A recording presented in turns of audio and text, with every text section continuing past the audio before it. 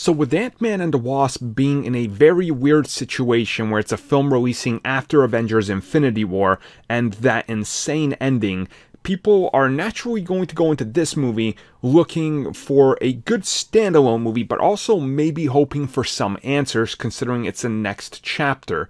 And with how crowds these days are, they're going to just assume that this is like the next one in line, so they're hoping for more answers.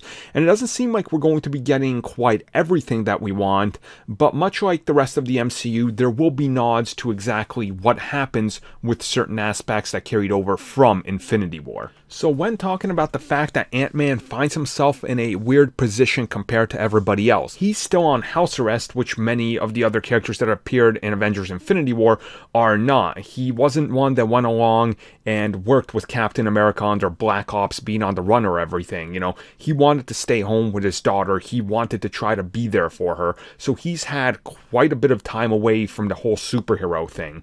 And going into Avengers Infinity War, that's why he wasn't there. But now that the movie is out, this movie is going to slowly build up towards what happens in Infinity War, which I think many people are taking as a confirmation of by the time this movie is over, we're going to have a complete story.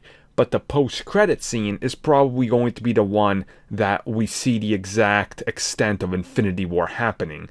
And I think the way and the reason many people believe this and want it to happen is because they want to see somebody turn to dust. Because if there's been one complaint about, I guess, the Netflix shows and Agents of S.H.I.E.L.D., it's that, oh, it ends and not everybody turns to dust, which I guess on the movie side, this would be a lot easier to tackle. And then on the TV side, they said, oh, every single season up until Avengers 4 takes place before that happens. So you kind of understand how they have to kind of, I guess, keep in pace with it without going too far ahead. So yeah, this is like a confirmation. Look, we're going to touch upon it, but it's not a central theme in our movie, which makes sense because making it a central theme would be dumb because, well, they weren't important. They didn't go fight on an alien planet.